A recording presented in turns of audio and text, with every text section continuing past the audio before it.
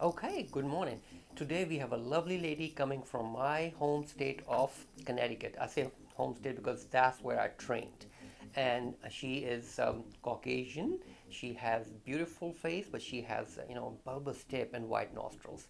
We want to make it nice, small, and more appropriate for her beautiful face. And we'll show you.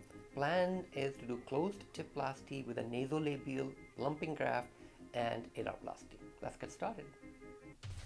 So here is our beautiful lady right here.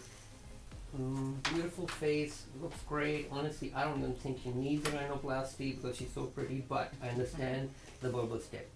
Who am I to say? I had my own nose done 2 months ago, so that's very hypocritical if I tell her not to. So as you can see, the tip is bulbous.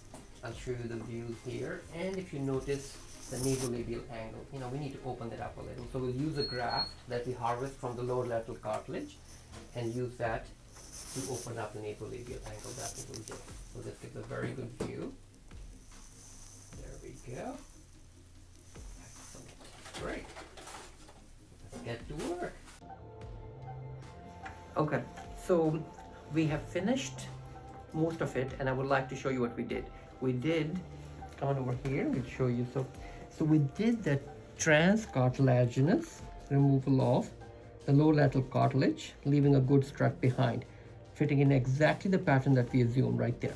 And then we did the alarplasty on both sides, and that looks good. Last thing is to put a nasolabial plumping graft here, and we'll use these cartilages to perform that, and then we are done. There you go. And hopefully the patient will come back so we can see the results.